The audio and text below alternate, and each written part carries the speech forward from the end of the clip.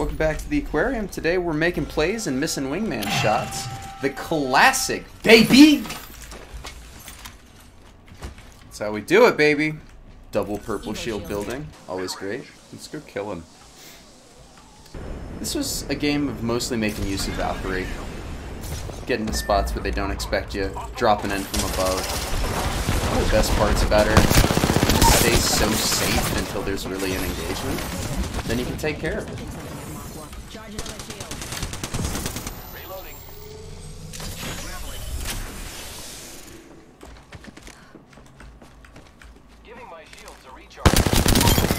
Wish there'd been a third.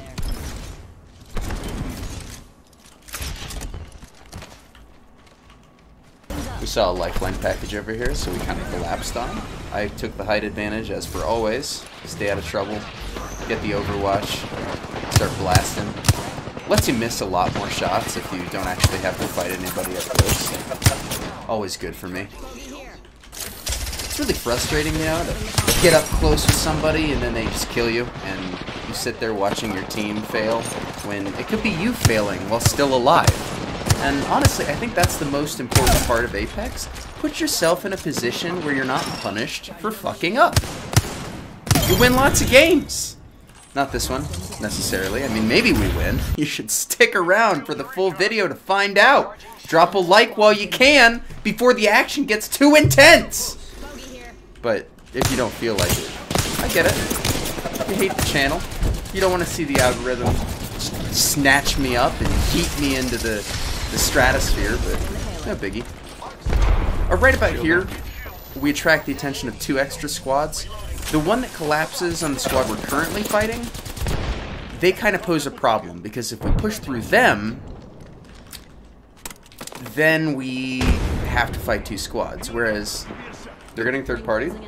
We also have a second squad right here. This party that collapses on us, the clear option is to push through them, because they don't have anyone behind them. So if we finish them off, then we're in a good spot to reset. Whereas if we push just pick one and kill them. If we push the other way, then we're just going to get clacked by the other third party. So this is obviously the better choice. It's two down.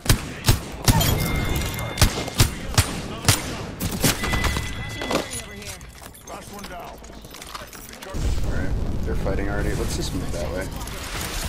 Seems like a safer option. We can go for the win. So there's two squads fighting right on the left side of us. This whole fight was kind of a shit show. Not really much we could have done here. All four squads decided to show up. This is the death place on this map. If you show up here, you're either leaving with 8 kills or you are going to die. There is no in between. It is simply kind of the central point of the map for everywhere. And I'm not really sure how we could have played this better. We should have probably just gone to zone instead of even bothering with this, but, you know, greed is a thing. I tried to time the Arc Star on the Jibby Shield so that it would just drop down right as it collapsed. It did, but there wasn't anyone still on the shield, so I couldn't get anything off of it. Really unfortunate. I think there was a point here, right after I clipped this guy 3 times.